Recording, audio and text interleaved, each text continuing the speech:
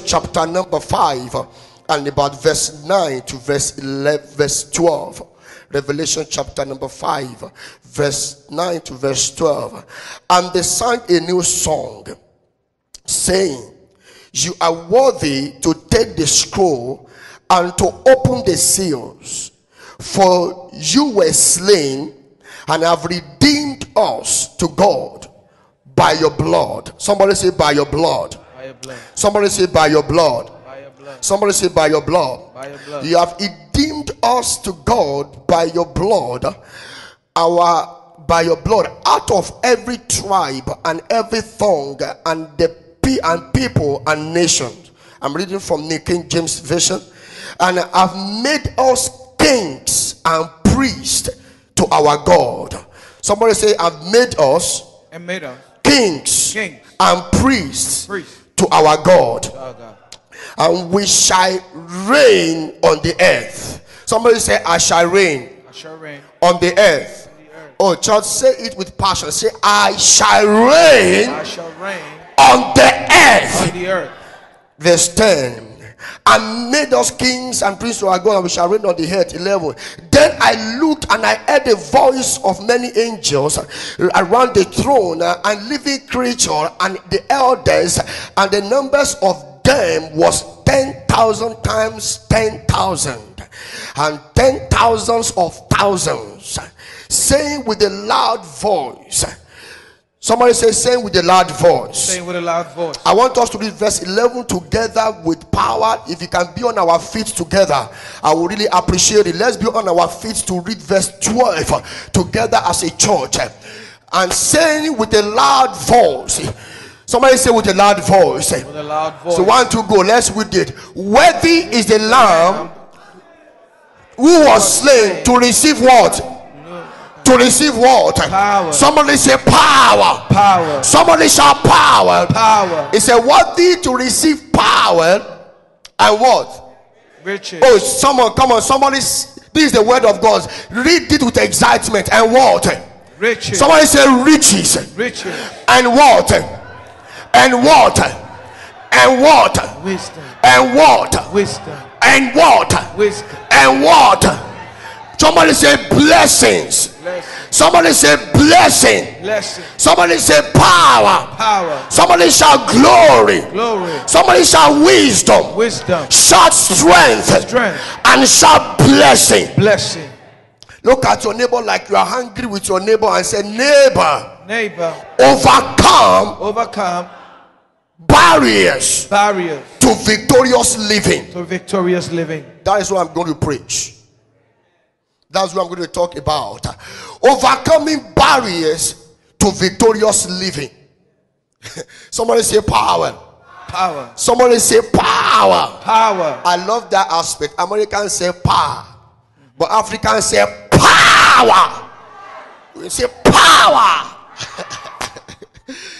He said, worthy is the Lamb that was slain for me to receive power, to exercise power over the powers of darkness.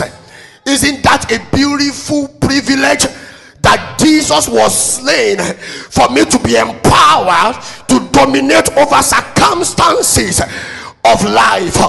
Worthy is the Lamb that was slain for me to receive glory, to receive honor. Oh, come on, church. You're not getting to receive wisdom and to receive blessing. My God, come on, take your seat for a minute. It is very important for you to understand that God, his utmost desire for your life and my life is to live a victorious life. Somebody say victorious life. Victorious life. You got to understand that God's utmost desire for you is to live a victorious life. In other words, God had ordained you before the foundation of the earth to be a victor over circumstances. You have not been ordained to be a victim of circumstances. You have been ordained from the foundations of the earth. Jesus' blood was not shed in vain. Jesus' blood did not just flow on Golgotha just for flowing sake. But Jesus, from the foundations of the earth, Bible declares in the beginning when man was created, Bible said, and God blessed them. And the word blessing them means God empowered them to succeed. You are empowered from the foundations where you were born to succeed and to have dominion over the circumstances of life. Yes. The Bible said and declares, you shall be the head and not the tail.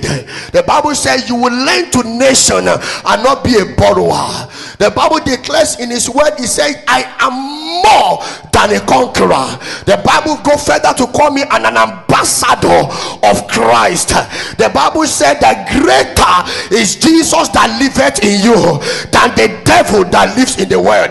The Bible declares that Christ in me is the hope of glory. And the Bible declares in Matthew chapter 5, yes, sir, the Bible declares, ye are the light of the world, and you are the salt of the earth.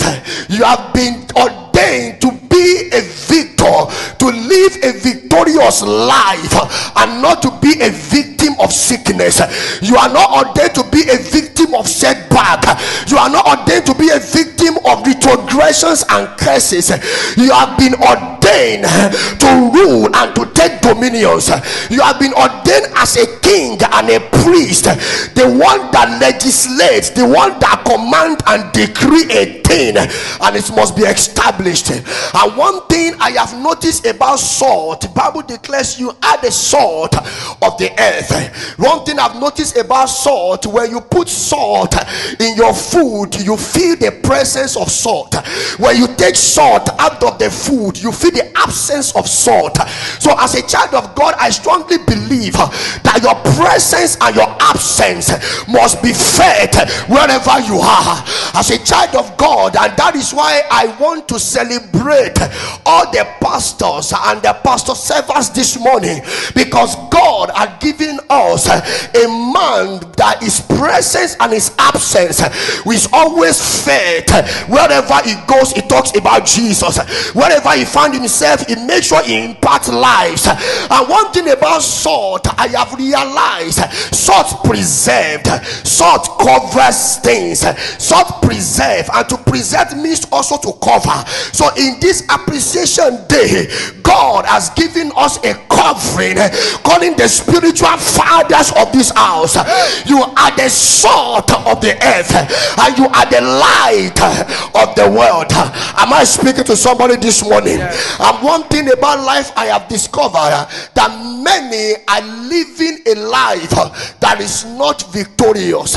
Many are finding difficult in living a victorious life. And if you fall in that category, I believe my today's message is totally for you.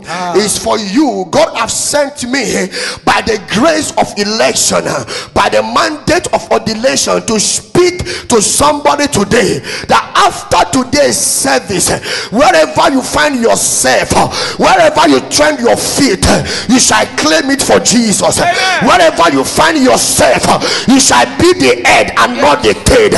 Wherever you go back home, you will look at the devil eyeball to eyeball and tell the devil, I am taking my place. You will tell the devil, no more at my watch.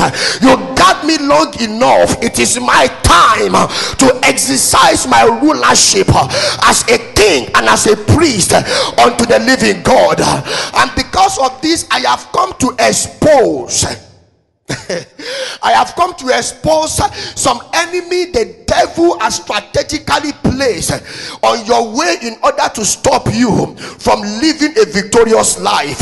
From living a victorious life, because the scripture we read opens our eyes to know the benefit of redemption. The scripture we read gave us the clue of what Jesus did by shedding his blood. The Bible said, worthy is the Lamb of God. Worthy is Jesus that redeemed us unto our God. He redeems us from anything from our background, and he put us unto our God. And Bible declares now we have become the king kings and the priest.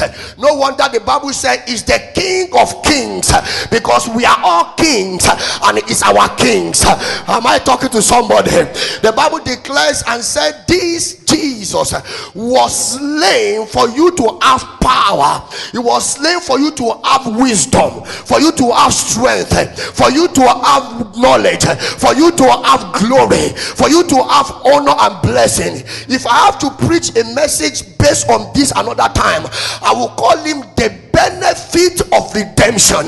The 7 benefits of redemption, because if you don't know the reason for a thing being given to you, is either you don't use it or is either you abuse it. And the word abuse simply means to abnormally used, and many of us are not taking the advantage of what Jesus had given unto us.